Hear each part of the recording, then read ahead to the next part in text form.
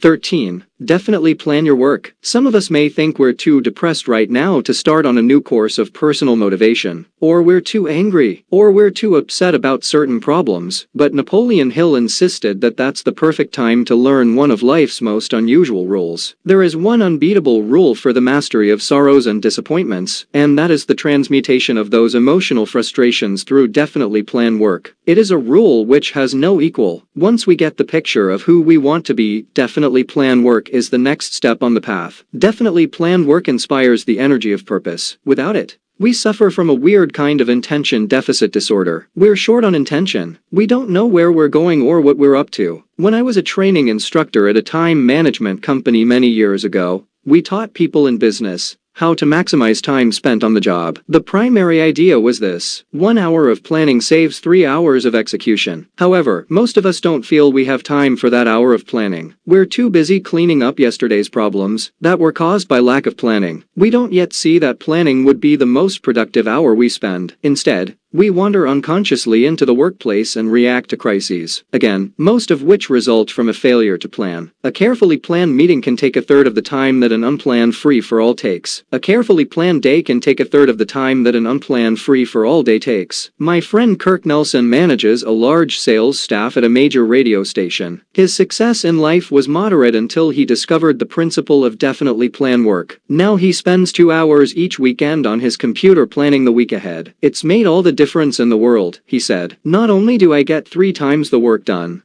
but I feel so in control. The week feels like my week. The work feels like my work. My life feels like my life. It is impossible to work with a definite sense of purpose and be depressed at the same time. Carefully planned work will motivate you to do more and worry less.